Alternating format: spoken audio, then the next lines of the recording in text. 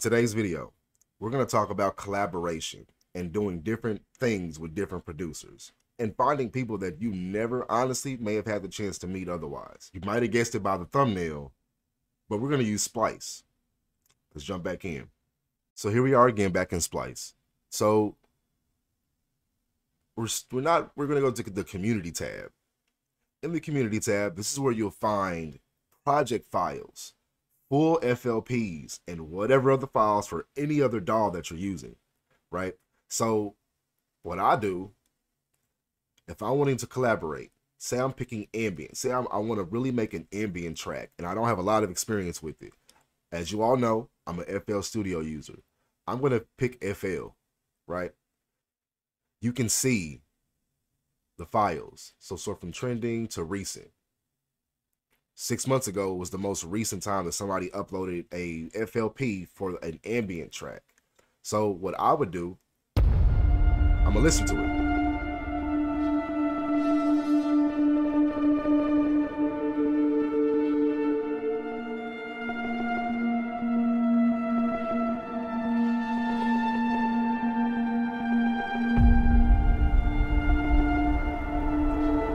Now see, this was an accident. Those of you all that know me, I make cinematic music.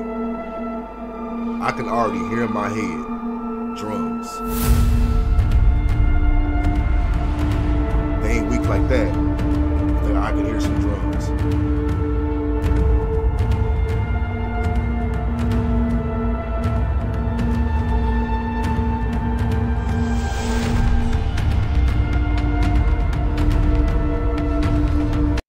My bad, Joe. I got lost in that one.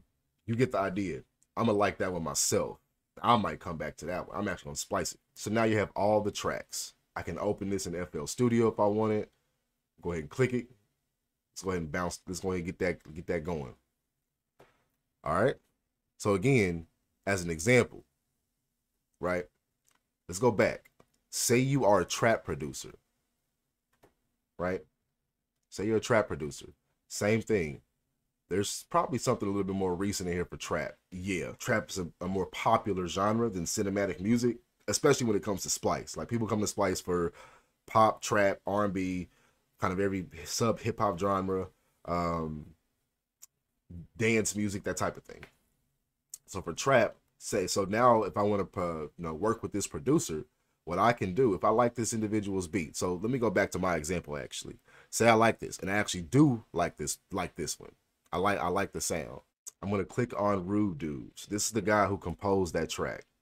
So again, for me, now he doesn't have any of his information here, so it's kind of unfortunate. What I'd probably do is I might search Rude Dude and see if I can find him anywhere, because I am actually gonna use that track as a shell to add my own sounds, and I'll actually release the video and show you what I did with it, how I make the track and everything. So normally that's how I would suggest that you go about it. Let's look at this guy. Say we like this guy's stuff. We see he has a SoundCloud. Now you can reach out to this guy's SoundCloud, right? So we can go here.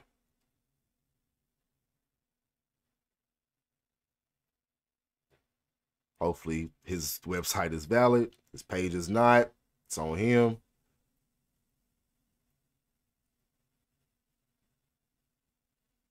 Maybe we go back to SoundCloud and we search this.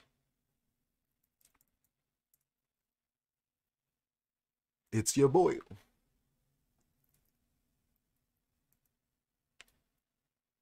Georgian Anderson. That was him.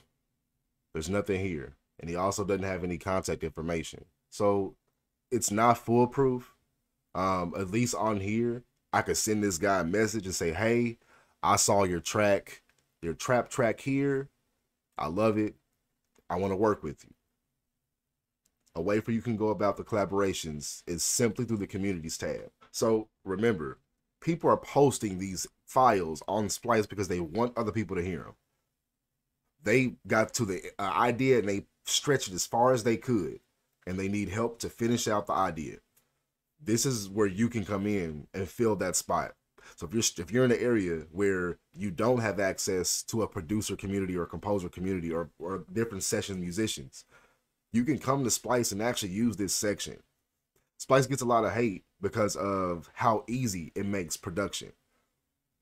People don't talk, you don't hear people giving these type of tips about what you can do to actually use Splice in a productive way, right? There are real people on the other end of this. Again, I just showed you a list and you can scroll through yourself and you can have fun with it. So hopefully you enjoyed the video.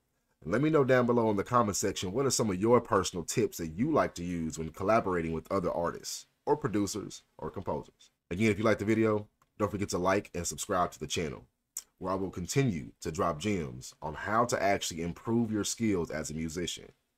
I'm not going to sell you any weak drum kits. I'm not going to sell you any weak MIDI packs. That's not why I'm here. I'm not here for sales, right? I'm not even here to teach you how to make beats. I don't think that's my place necessarily. I don't think anybody can teach you how to make beats. I can teach you how to use the software. I can teach you the different skill set that, how I got to get to where I am and where I want to go, right? But I highly caution you coming on YouTube to find people that are going to give you the answer, the quick answer on how to make a type beat, right? How to do this, how to do that. At the end of the day, you follow those tactics.